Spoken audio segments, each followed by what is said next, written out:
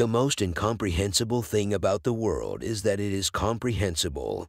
Where the world ceases to be the scene of our personal hopes and wishes, where we face it as free beings admiring, asking, observing, there we enter the realm of art and science. A human being is a part of the whole, called by us universe, a part limited in time and space. The greatest scientists are artists as well. It occurred to me by intuition, and music was the driving force behind that intuition. My discovery was the result of musical perception. I believe in intuitions and inspirations. I sometimes feel that I am right. I do not know that I am. Life is like riding a bicycle. To keep your balance, you must keep moving. I believe in one thing, that only a life lived for others is a life worth living.